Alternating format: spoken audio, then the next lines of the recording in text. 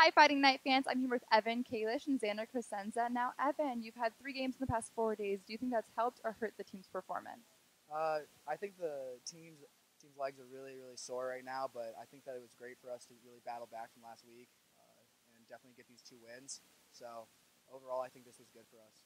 And talk a little bit about the team's defense. Our defense is really good. When we're all together as a team, there's really no one that can really stop us. I think that each game that we keep on playing, we become more of a team, and each step is going to help us go into the conference. And how will the back-to-back win kind of bring the momentum into conference next week? Well, we kind of ended on a high note. It's what we needed. Now we're getting into conference play, which is kind of the toughest part of the season. So coming in on a high note is really going to help out, and I'm excited for it. It's going to be fun. And give me a little insight about the team's offense today. We kept it simple.